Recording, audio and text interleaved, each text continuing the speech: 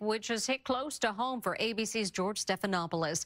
Today, his Good Morning America co-host revealed that his daughter, who is fully vaccinated, has tested positive for COVID. GMA has details.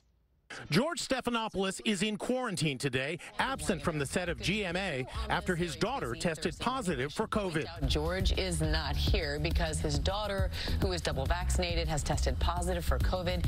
He is quarantining in accordance with Disney protocols, and we certainly wish his entire family the very best. Both Stephanopoulos and his wife, comedian Allie Wentworth, had COVID back in April 2020. They have two teenage daughters, 19-year-old Elliot and 16-year-old Harper. It's not clear which of them has come down with the virus. Thousands of students are in quarantine after outbreaks in schools across the nation. 3 weeks into Mississippi's school year, almost 12,000 students have tested positive, with nearly 29,000 now quarantined. Many schools are enforcing mask mandates, and tensions are rising. In Fort Lauderdale, a dad was arrested after cops say he pushed a student as he escorted his daughter into school without a mask.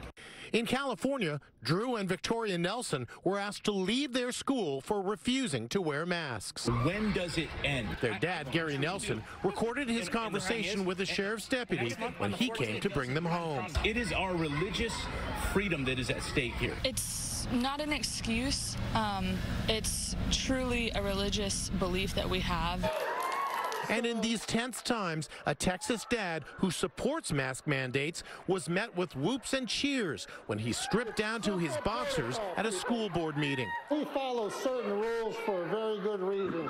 His point, that sometimes we have to follow rules, even ones we don't like, for the benefit of everyone. If you would mind putting your pants back on, that would be appreciated.